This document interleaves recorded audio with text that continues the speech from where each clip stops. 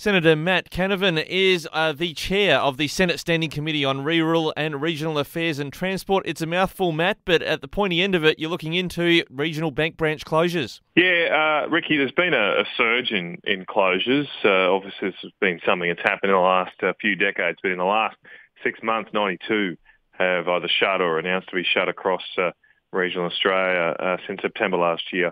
And so this increasing concern has made its way to many senators, including Senator Gerard Rennick, my colleague from Queensland, and he was instrumental in setting up a Senate inquiry on this in the first week back from our Christmas break. We're taking submissions at the moment from people from concerned communities. As a committee, we've already called for the banks to pause bank closures during this period.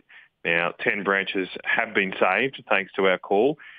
Some, though, have continued to be shut, like Coober, Pedy, Westpac blaming there that things had already gone down too far, leases were ending, etc. But we are continuing this fight to make sure Australians have adequate access to financial services. And if you're concerned about this, if you're impacted, please make a submission to the committee. Now, I know the Kingston District Council are looking to organise a community forum and make a submission about the Bank SA branch closure that's in Westpac's stable. Now, is there a chance there might be a Senate hearing there or somewhere else in South Australia to take evidence from the community like you did in Sale, Victoria? I'm confident we'll get to every state and territory, maybe with the exception. We'll probably have one in Canberra too, but they're probably not directly affected, but we'll have other people to see here. But I'm sure we'll get to across the country, including to South Australia. We're still taking submissions. We had that early hearing in Sale to ramp up pressure on one of the banks, Westpac, who were resisting our call to pause bank closures. And surprise, surprise, Ricky, the day after we sent them a letter asking them to come and visit us in Sale, in regional Victoria, they announced they would not close 8 branches. So it shows this kind of stuff can have an impact, and we'll continue that pressure up for the people affected by this. We'll now just wait and pause while we take these submissions in. They're due by the 31st of March. As I say, please make them. If you just Google Rural and Regional Affairs and Transport Senate Committee, you'll find it. And then after that, we'll look at where we go specifically. Now, in the case of Westpac, you're talking about there in Sale, and I think also in the Bank SA one in Kingston South East, it's more a stay of execution than anything else, isn't it, at this stage? They've just pledged not to close the branches while the inquiry finishes its work before the end of the year. That's exactly right. It's something for people. These branches were going to be due to be shut the next few months, so that's one positive outcome for now. But our challenge now is to make the case or push for to ensure that at least not all of these branches shut. Now, I don't want to make the promise that somehow no bank branch will ever shut again. That's not going to happen, and I do recognise things are changing. People are going in less. But we have to have a system in place where these big banks who are making massive, big profits work with local communities about the changing patterns of consumer behaviour and don't just up stumps and leave them high and dry. And so we heard in Sale last week that Westpac announced that they were leaving and closing that branch. They told the local media they'd consulted with the local government about the change. That consultation, we found out through the inquiry, amounted to an email to the mayor the afternoon before the announcement. That is a joke and a contempt, an absolute treating regional communities like in contempt. And we need a process in place where these big banks are held to account. And if they do need to change their business practices, if a branch is not making money, they're not charities, I get that, they should be working with small regional towns who will be impacted greatly by any change, not just sending an email, not just making a decision from a high rise in Melbourne or Sydney. Now, you mentioned that thing about customers going less into branches. We interviewed the head of the Banking Association, Anna Bly. She made a similar claim, but I noticed that at the Sale hearings, the Finance Sector Union, who we've also spoken with on FlowFM, they've said, well, these are weasel words from the banks. It's part of their business model to close regional branches. Are you getting that impression that they may be pointing to a little bit of data showing less traffic in branches, but actually they're going to close them anyway? Well, look, I was concerned by that evidence from the Financial Services Union, as we're still taking evidence, so I won't come to conclusions yet. But, yeah, their evidence was that, in fact, they're coaching their staff, the tellers, to try and almost force people, force elderly people often to switch to online services as part of the business plan. You know, that, again, doesn't seem acting in good faith, especially to the elderly, to the vulnerable, from our big banks. These banks made more than $30 billion of profits in the last few weeks.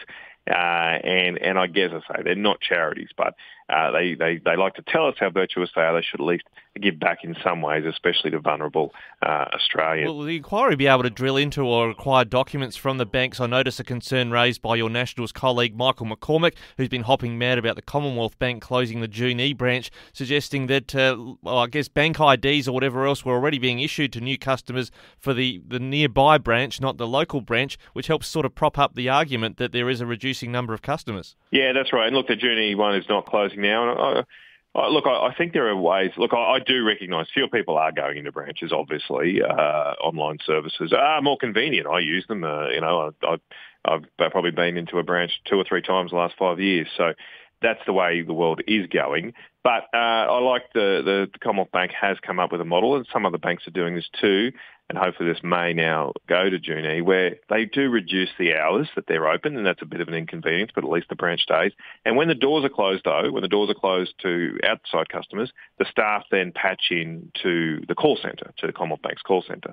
And that's an innovative way of keeping services for those people who still want face-to-face banking services, albeit with reduced hours, and still also, of course, providing the jobs for people in those regional towns, because technology works both ways.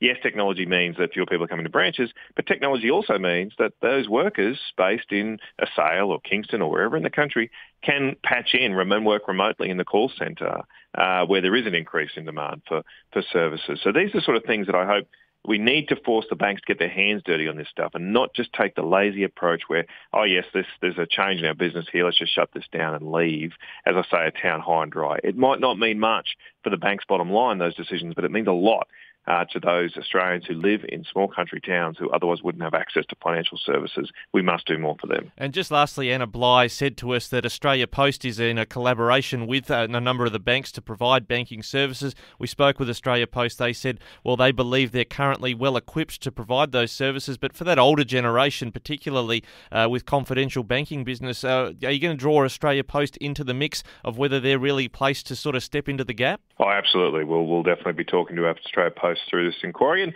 And look, there are some positive things about the bank at post services that have been rolling out over the past 10 years, expanding. That has brought banking services to a whole lot of country towns that have never had a bank, because there's a lot more post offices than banks there have ever been. So that is good. But they do offer only a limited range of services. You can't open and close accounts there. You can't increase credit limits, but you can do some banking. And also there's a question here about the capacity. If more and more banks do close, obviously some post offices are quite small and they don't necessarily have the staff to take into account the flux that might come in. Again, this is something that the banks seemingly do no analysis or work on before they close and make these decisions to close. They just sit back and, as I say, take this lazy approach that, oh, we've got Australia Post there, everything will be fine. That is not good enough in my view. We'll also, of course, I think, be looking at whether or not the government should provide or help Australia Post to provide more banking services right across the country. There's a number of proposal submissions already about some kind of government bank. There's a Kiwi bank in New Zealand.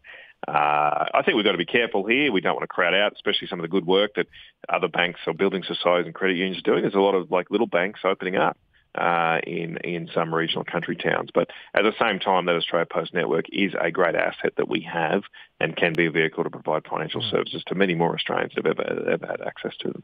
Yes, Senator Matt Canavan, some irony there. A number of the banks we're talking about used to be government banks, and then they got privatised. So, yeah, I guess we could go down that path again one day in future. The Senate inquiry is with the Senate Standing Committee on Rural and Regional Affairs and Transport. Look it up and make a submission if you're interested before the 31st of March. Senator Canavan, thanks for joining us here on Flow. Thanks so much, Ricky. Have a good day, mate.